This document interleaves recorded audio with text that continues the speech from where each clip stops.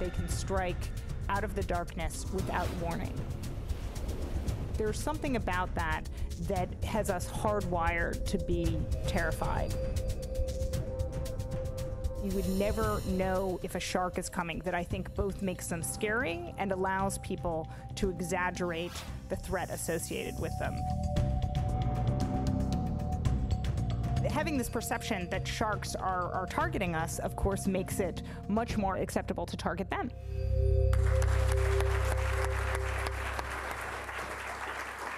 I'm thrilled to talk to you about this book, and I thought to begin, I wanted to explain a little about how I decided to really explore this territory to begin with. You know, I spent the vast majority of my reporting career here in Washington covering politicians. Many people said it was obviously a natural transition from politicians to sharks. But I think they're a great way to explore the ocean, both because they play such a vital role there, they're clearly in peril, but also because we have a connection to them in a way that we don't to a lot of other fish. I think that our relationship with them does tell us a lot about our broader world, and so and you have a great advantage because sharks are globally distributed, and so there's so many different ways you can look at the role that they've played historically in different regions, and it gives you a sense of human society as well as the natural world. And so in order to get a full and complete perspective on what has happened with sharks and the human-shark relationship, I think it's really important to look at how they've been viewed over time, how that's changed, and also, you know, get out of the traditional Western perspective, modern-day perspective we have, which of course has been shaped by things like Jaws. And so, for example, if you go back and look at the countries and communities and cultures with the most detailed and rich historic relationship with sharks, which often connect to faith traditions, they're island cultures and nations, which is not surprising. What is more surprising is the fact that they have a much more nuanced relationship with sharks than I do. This is a picture of Salam Karsimbe, a shark collar from Papua New Guinea, which is one of the few places in the world that continues to have a faith tradition centered on sharks. And in this particular tradition, where you have individuals like Salam Karsimbe who go out in an individual canoe, shake the coconut rattle, and really deliberately try to summon sharks and engage in combat with them in order to bring them back for important occasions, they see sharks as very powerful and as entities that can exercise their power both for good and for ill. And I think that in many ways that's a perfectly reasonable and in some ways, you know, rational way to view sharks. In many of these cultures, you see a really personal relationship, tribal or community or familial relationship with sharks, where they're, in many ways, they, you know, again, will protect some individuals or communities and attack others. And so, for example, the Hawaiians have one of the most elaborate folklore traditions involving sharks, and they have a number of different deities. They have very powerful, broader gods. The shark god, for example, is credited with inventing surfing, which is very interesting when you consider that surfing and sharks often intersect, even in today's society.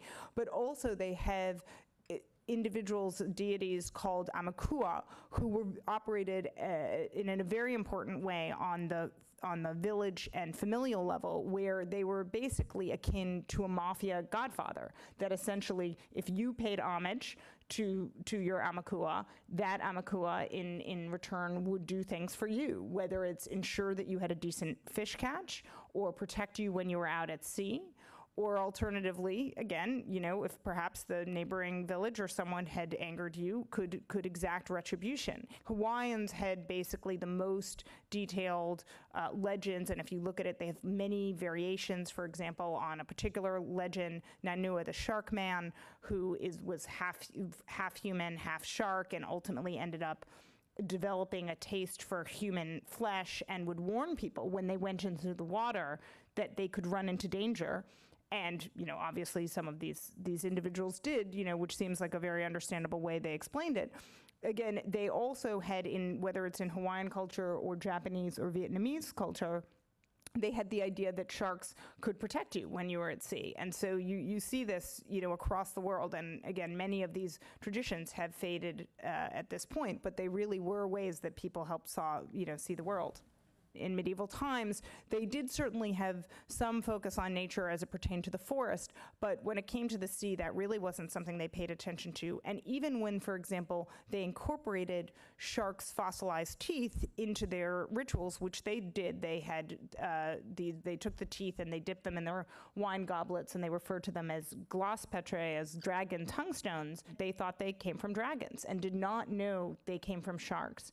And this is this moment where particularly the Western world just had no sense of the role that sharks played. And I think what's so interesting is, again, if you look before this period, there was a kind of an intermediate period between kind of the more traditional island culture and the Middle Ages, where if you look at the Greeks and the Romans, they both provided some scientific and some mythical accounts of sharks.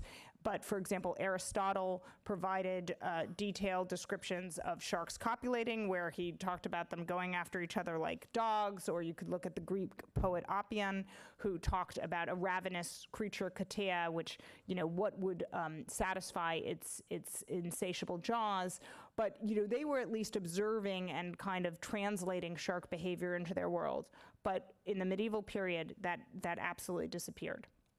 And so then, when the Western world re-encountered sharks, it was really through seafaring, and this was probably the worst possible way in order to reconnect with sharks. And so the image you see here is one many of you might be familiar with, Watson and the Shark.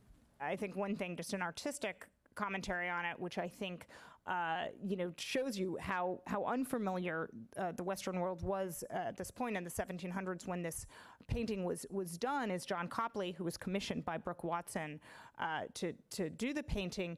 If you look, he paints lips on the shark. He just really had no idea what the shark looked like. But the fact is, when asked to portray a shark, he really just made it up.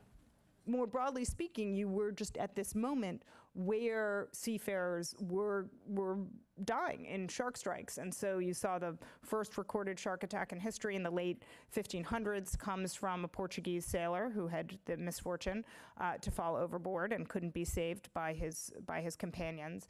And then if you go, if you look forward, there are just many tales of sharks circling around different ships and sailors either, basically almost kind of like a wage dispute and like a labor dispute, that they complained that the captains couldn't care less if they ended up in the water with sharks and things like that. And time and time again, they were seen as this threat. And in fact, in certain instances, they would also follow slave ships that were traveling from Africa to the West, and to the point that actually a member of the House of Lords basically who was an abolitionist, presented an ironic petition on behalf of the sharks of Africa, basically saying, please keep up the slave trade, because otherwise we're going to run out of food to eat. And so, in all these ways, sharks were seen as, these negative creatures that were preying on, whether it was slaves or sailors, people who were out at sea. But sharks were still seen as a fairly abstract threat. And what changed in actually the United States and also a few other countries were when beachgoers started interacting with sharks. And so, for example, this is the front page from the Philadelphia Inquirer referring to a series of shark strikes off the New Jersey shore in 1916. This, in some ways, was the inspiration for the movie Jaws. Again, people had been familiar with sharks, but they did not know to what extent it could be, potentially something that would come up when they went to the beach. And so when you had 4 people who were killed within a span of 12 days, that was the moment when you really saw people think of sharks as, a threat at any point. Saying government to aid, fight to stamp out the shark horror, is that in fact Woodrow Wilson, who was president at the time and started his political career in New Jersey, actually, came under attack for the fact that he did nothing to halt these shark strikes. And that's one thing that you see time and time again, that people somehow think that this is something that you could hold politicians accountable for. There is actually a couple of academics, including one at Princeton, who recently found that he in fact suffered a political penalty in New Jersey, and particularly the 3 counties that were most affected by the drop in tourism. And so it's just interesting to see how voters really did punish Woodrow Wilson and thought that, there was something he could do to ensure that they could be safe at sea. One of the other really interesting things that comes up around this time is that you see the way people talk about these moments in the water with sharks changes. So, for example, at the same time, in the turn of the last century, there were a series of shark strikes off Australia.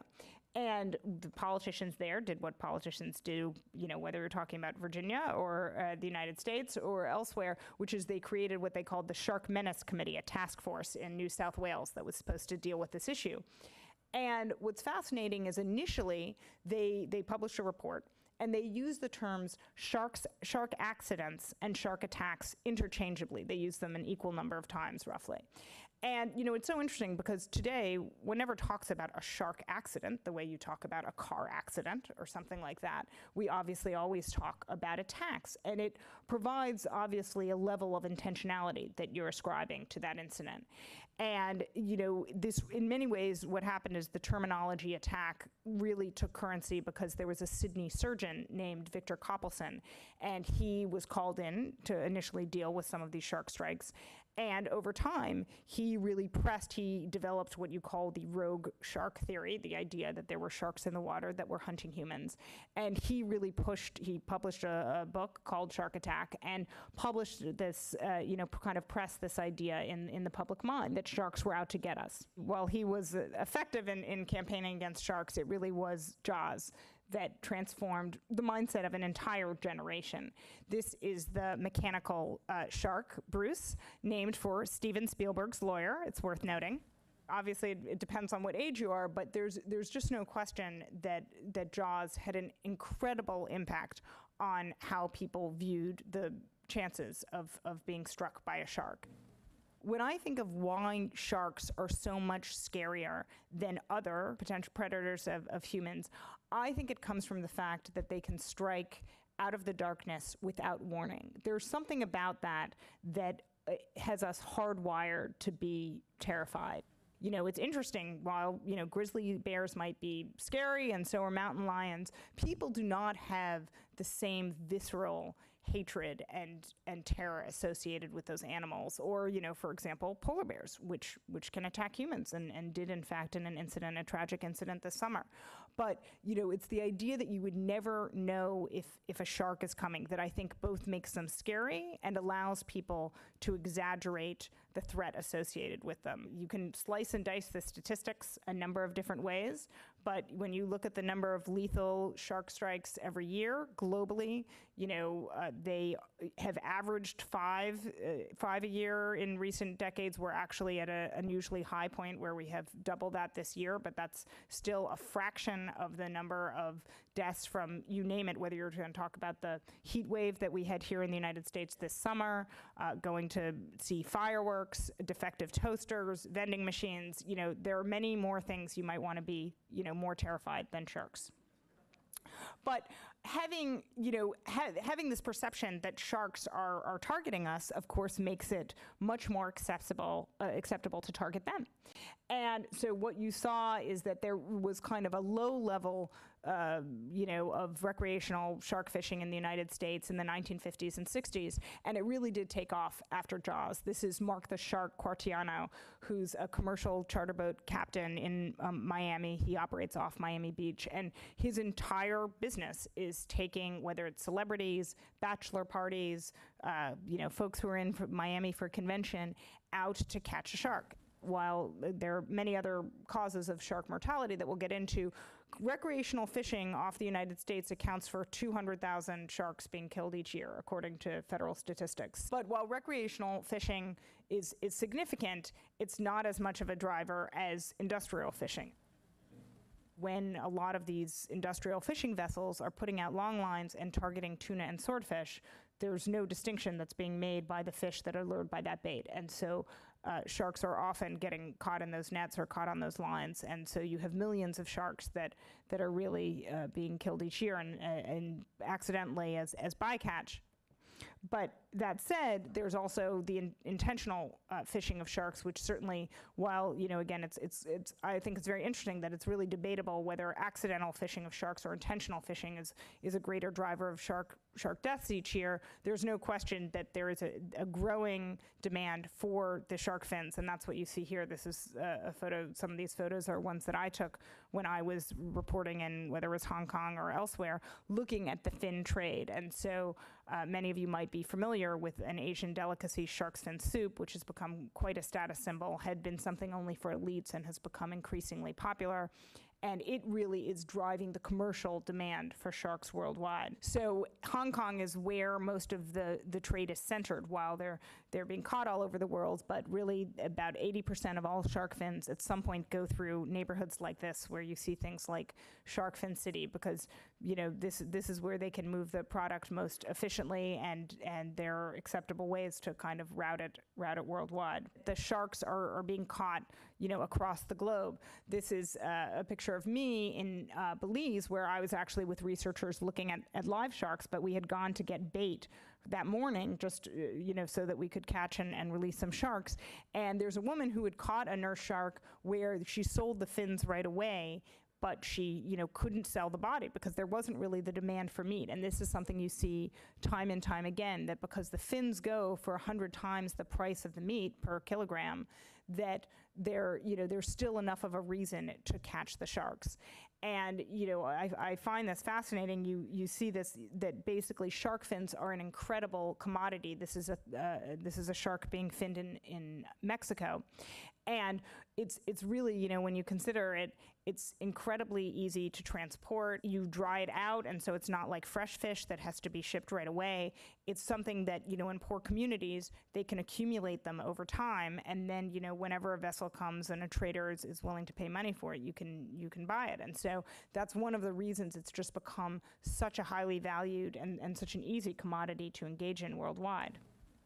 When you look at the places where you have the many sharks, those are often the healthiest coral reef ecosystems that you're going to detect, in part because they act as what, for example, one scientist calls a garbage collector. They take out the weak and the sick, and they also interact with mid-level predators and keep things going. You think about sharks obviously consuming their prey, which they do, but I prefer to think of them having their psychological role that they play in the sea. And so, for example, there's a marine biologist, Boris Worm, who has looked into the idea that sharks sometimes can just, for example, in Australia, just intimidate other animals such as dugongs from overgrazing in a seagrass habitat. So I consider that maybe the most benevolent way in which sharks can enforce, healthy ecosystems. And, it is worth noting that there still is a debate about exactly what role sharks play in the ocean. For example, are they the same as terrestrial predators such as wolves, and how we've seen the reintroduction of wolves help restore Yellowstone? Or do they play the same role as lions or tigers, in Africa? And the answer is we're not entirely sure. And I think this is one of those areas where you are going to see more research as we move forward, and that's going to answer some of these questions that are still out there.